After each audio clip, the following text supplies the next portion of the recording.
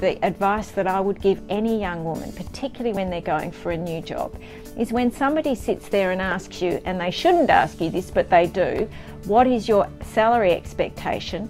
Flip that question and say, look, could you tell me what the salary band is for this role, and I can tell you if that fits within my expectations for the role. Just flip the question. Do it again, do it with respect and do it with confidence, and that way we will see more women being paid the same as men for doing that similar sort of role. Take every opportunity and run with it.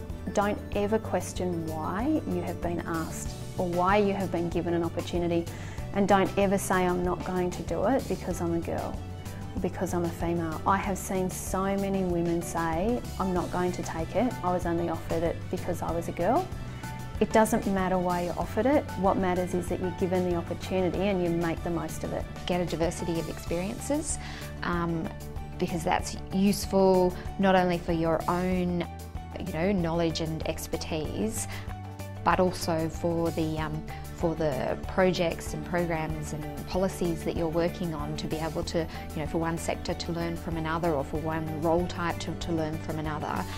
I think that's really valuable. Networks. I think the importance of networks, both within the workplace but also outside of the workplace for women, and I'll explain that, are absolutely critical, and men are much better at naturally creating those networks. I think for women there's always this idea, particularly within the workplace, that if you do a good job you'll get recognised and tapped for that next thing, and I just don't think that's right. I think it's important to recognise there's always politics and networks within a workplace, and you need to understand them and work within them, and that stakeholder management piece is critical.